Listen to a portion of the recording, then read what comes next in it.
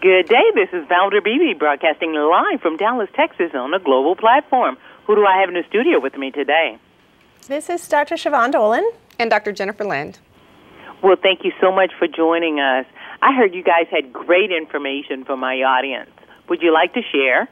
Absolutely. We're excited to share information about research that CDC has done recently, and we found that about 1 in 7 women of reproductive age with private health insurance filled a prescription for an antidepressant. So we're really encouraging women to talk to their healthcare providers about all the medications that they're taking and any plans to become pregnant early if possible. Okay. And I think, I'm sorry, I missed the doctor's name. I'm so very sorry. Dolan. Okay, can I speak to the doctor? Could you set the medical platform? Can you explain that for us? For sure. So what I think this study showed us is that 15% of reproductive age women are taking an antidepressant. So this is really a common issue. This is not just an issue that affects a few women. This is a real common concern. And what we want women to do is see their doctor or their healthcare provider before they become pregnant and let them know, you know, I've been taking this antidepressant and I'm thinking of getting pregnant in 6 months or a year. And, you know, is this the safest choice? Is there a different agent that might be safer for me? Is there a different medication that might have a better safety profile? Maybe you've been taking 2 or 3 medications and now you're in anticipation of pregnancy able to try to pare that down to 1 medication. Maybe you could add talk therapy as part of your treatment regimen. So in other words, if you bring this information and you're thinking about pregnancy to your healthcare provider, and you know the other thing is it might be a team of providers. You may have a mental health professional, a family doctor, an OBGYN. You may be working with a couple of providers.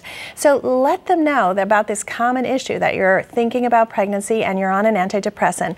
And then make sure that the situation is customized for you so that you can have good mental health and feel well during pregnancy. And at the same time, try to have the healthiest pregnancy possible. First of all, why would, and this is just a question, why would you be taking an antidepressant? What, manic depressant or something like that? No, just straight depression. I mean, a large number of women suffer from depression, and the thing is that the age range of depression and reproductive years overlap. So age 15 to 44, many women suffer from depression and many women become pregnant. So it's a real common consideration for women in this age range. Wouldn't we, let me ask you this, when I go to my doctor, I have a list of medications that I'm currently taking, so wouldn't my doctor read that and say, oh, Ms. Beebe, you're taking an antidepressant and whatever? Because there's a list that we're supposed to give them of what we're taking. Exactly. So you put your medications down on the list, but let's say you're not pregnant, but in your mind you know you might try to get pregnant in about a year. The point of the discussion today is bring that up to your doctor. Say to your doctor, I'm taking this and I'm thinking about pregnancy. What do you think? What are the risks and benefits of staying on the medication? And another question is, what are the risks of untreated depression? Because I think we have to realize that those are real. So, you know, sometimes there's an instinct, you know, I'm pregnant, stop everything. But we're advising women not to do that. There are health consequences to doing that, and that is not the recommendation.